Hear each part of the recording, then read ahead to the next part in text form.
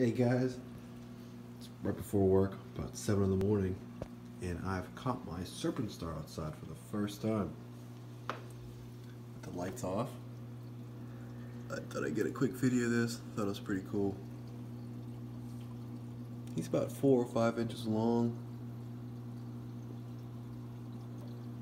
He's really cool. He's a banded Serpent star. Got him at my local Reef store. But I've never caught him outside actually. He's always under one of the two rocks. This one or this one. So it's actually really neat to see him. And this is what the tank looks like with no lights on him.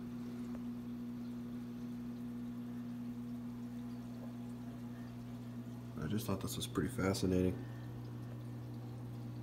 I've been waiting for him to get more comfortable since there's no predators in this tank.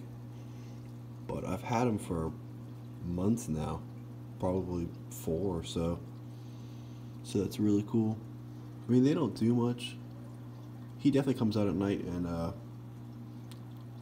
looks for food, but he usually only sticks a few of his arms out and doesn't really go far.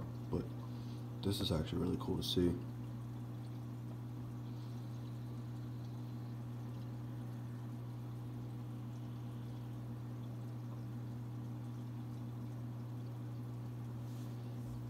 For reference, here's my hand. So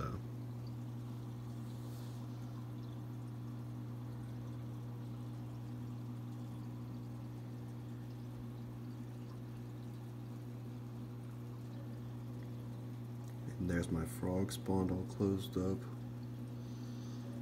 Some zoas are down here.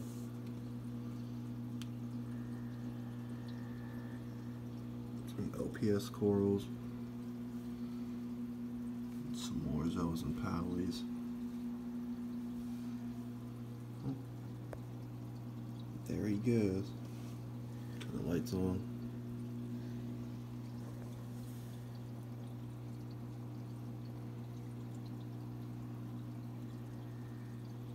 That was pretty cool. Yeah, I just wanted to showcase that real quick because that's pretty neat. But yeah, if you don't have one, I totally recommend one just because they're cool and fascinating, but you really won't see them much. But they really don't harm or hurt your tank at all.